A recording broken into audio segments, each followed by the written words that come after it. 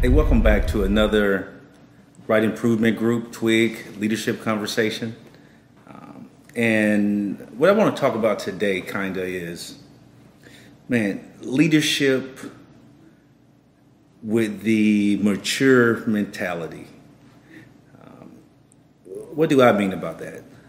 I'm talking about leadership that has evolved into maturity where a leader doesn't hold things, be it grudges or be it, things that keep us from evolving in the workplace, creating a better team through communication is one. The other one would be the mental flexibility with that mental maturity that allows us to improve and allows us to grow collectively as a team. And mental maturity as well as mental immaturity is often seen in the workplace with leaders as well as team members.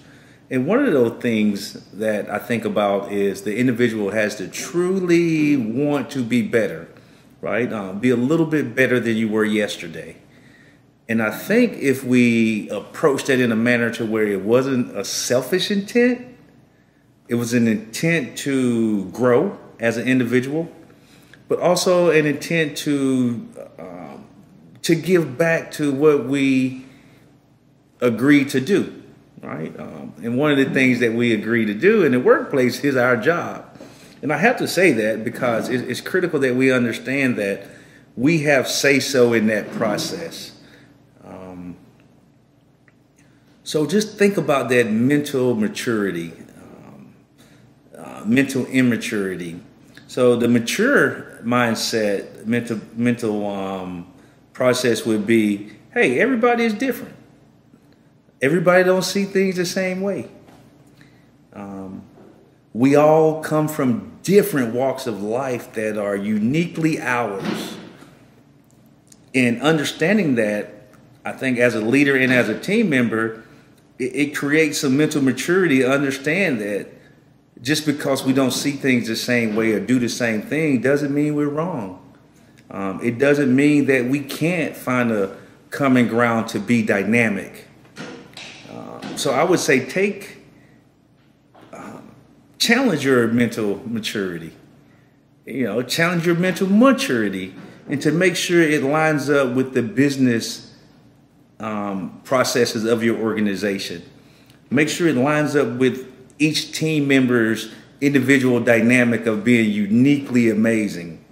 And kind of like I said, that mental immaturity is something that we'll cling to things or hold on to things that are negative and either use that against the individual or the collective, or stay rigid in our beliefs and our ways we think things should be done.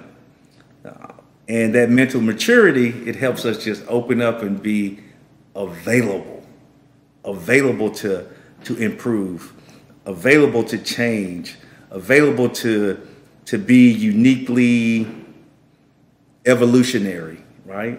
So, hey, tap into that, challenge your immaturity, challenge your maturity in your leadership, in your team. And always, like I always say, the first thing you have to do as a leader or team member is care. So keep caring.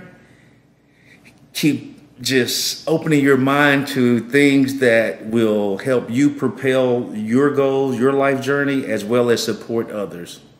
Thank you for tuning in. Hey, Lee Wright, the Wright Improvement Group, TWIG. In the description below, all the information it is to contact, call TWIG.com. I look forward to hearing from you to do that unique business needs assessment for you to help you do what you do better. Thank you.